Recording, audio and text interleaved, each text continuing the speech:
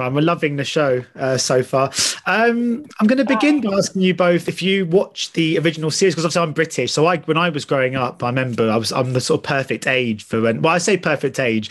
I was slightly too young, but I sort of caught up with it eventually. So Smoke is a huge part of our kind of pop culture here in the UK. Did you guys go back and watch the original Russell T Davies series for inspiration for this show?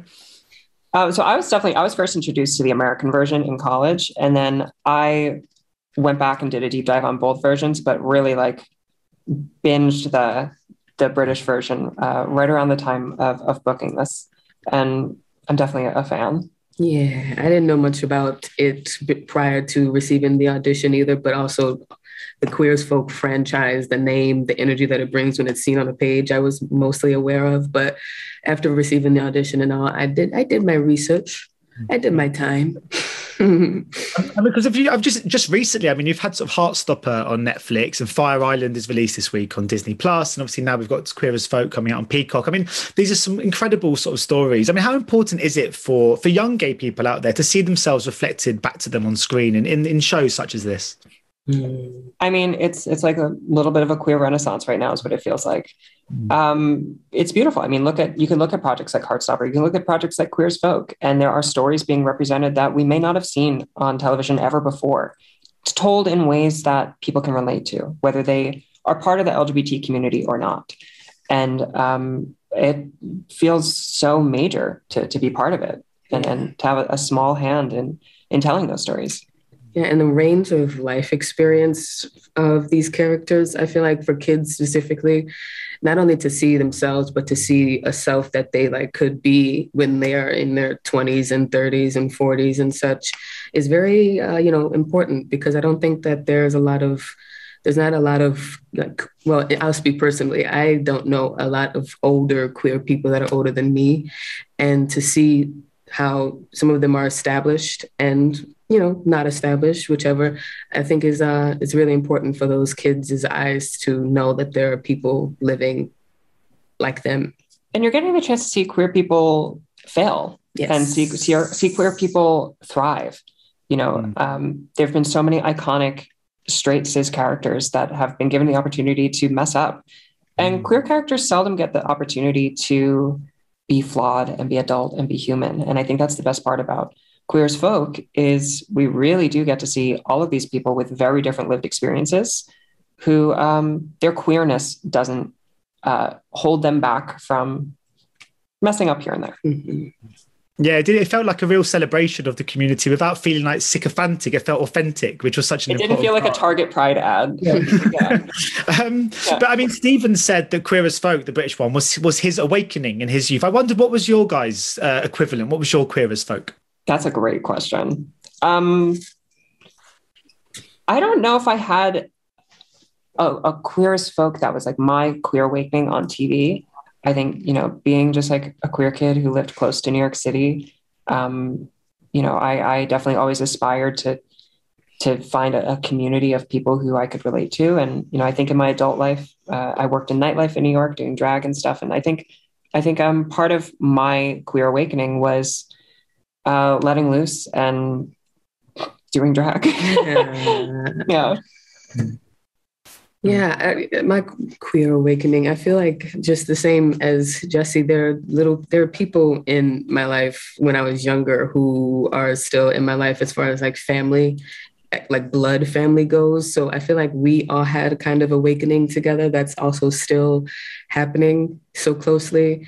So like that with the addition of, Queen Latifah, even though she was she did not share herself until like recently, seeing her in shows like Living Single and movies like Set It Off, where she was engaged in that, gay part of her it was pretty hot. And so I just always love to see her carry herself on screen because she exudes so much more than I think is picked up on.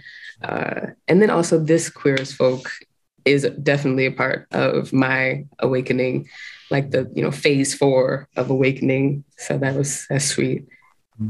And how was it working in New Orleans? I mean, I was lucky enough to go there a couple of years ago, and it's such a fantastically vibrant sort of city and place to be. It must have been a great place to shoot some of this. It really was. I'm from New Orleans, so to be shooting on these different kinds of locations, like on Frenchman Street and in Algiers, where, you know, people are not allowed to go in New Orleans, inside joke, but it was very... It was a new layer of life to be able to work in a place that's home in this way, in such a full way, with all of these fuller characters and people. And I'm not from New Orleans, but you know, I left after filming feeling like New Orleans was home. You know, I definitely really came to love myself in that city, and to just love the city itself and the local friends I made and the memories we had there. It is such a uniquely special and spooky and vibrant, truly is the word for New Orleans. It's just so much better you say New Orleans. We say New Orleans. We're so bad at that. We got to start saying. How do you no one knows how to say New Orleans, and it's so chill. I just, you know, let it roll off the mouth tongue of New Orleans. With people like to say New Orleans and put emphasis on. It's funny. Say it how you say it, man. I mean, I was wondering too. I mean, obviously, you know, there is some really funny and really kind of charming moments to this, but it is obviously set in the aftermath of a kind of a tragic sort of incident. I was wondering. I was reading that there were real life survivors from the Orlando shooting working as consultants on this show. Did you guys get the chance to meet any of them? I didn't. No, not that I know of, but I know they worked closely in the writing and whatnot with Steven and the writers' room throughout the whole season. But I mean, it does seem like, I mean, the whole crew and the whole cast seems so brilliant. It just seems like one of those sort of sets where you can just tell from watching it, everyone just got on and had like a good time making it. I was wondering, it's so special. But was there anyone who caused the most cuts due to being maybe too funny? Oh, too funny? I didn't get to work with her, but oh my God, what is her name? Julie? Oh, no. Hi, Gay. Her name is Meg Stalter. Oh. I did not get to work with her, but apparently she was such a riot in the episode she appears in. And how was it? Did you guys get the chance to spend much time with Kim and Juliet at all? I mean, they're sort of such icons of screen. It must have been great to sort of be able to share the screen with them in some scenes. Oh, yeah, without a doubt. I mean, yeah, CG definitely worked with Kim the most. Yes. I mean, to be able to separate Kim Cattrall from like the person of who Kim is was very important in order to work with her, in order to see her as a person and not just, you know, a name.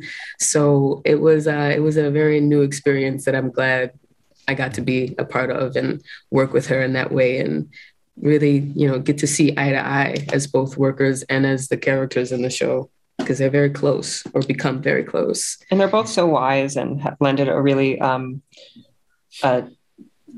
completely different energy to the scenes they were in compared to the rest of the cast, who are just utter balls of chaos. I was reading that it was a sort of all queer writing room, but I was wondering about how important you think it is on shows like this to have LGBTQ actors play the roles as well. I mean, it shows in the final product. You know, we are people who our lived experience can relate to the stories being told.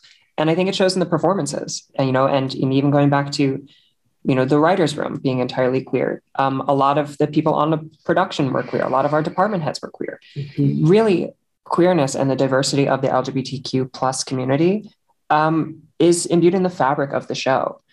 And, you know, I think there's a reason why the words authentic storytelling and, you know, et cetera, are keep coming up, because it shows. Yeah.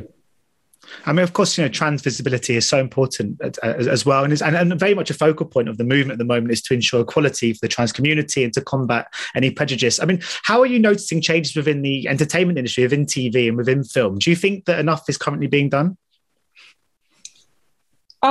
Whether there's enough or not, I can't really answer to, but I like that there's people like Jacqueline Moore, who is a trans woman and a showrunner.